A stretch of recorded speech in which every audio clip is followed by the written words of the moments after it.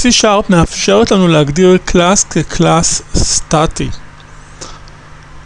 המשמעות של קלאס שמוגדר כקלאס סטטי היא שלא ניתן ליצור ממנו אובייקטים.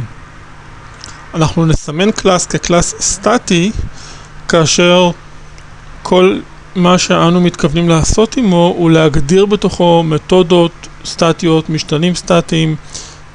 במקרה כזה נגדיר את הקלאס כקלאס סטטי, וכאשר נבצע קומפילציה, עצם זה שסימנו את הקלאס כקלאס סטטי, אם במקרה, בטעות, הגדרנו בו מתודה או משתנה שהוא איננו סטטי, הקומפיילר ייתן לנו הודעת שגיאה. כלומר, זו הדרך שלנו להבטיח שבאמת כל מה שמוגדר בקלאס אכן סטטי. משתנים סטטיים, מתודות סטטיות בלבד. בואו נריץ את הדוגמה הזו.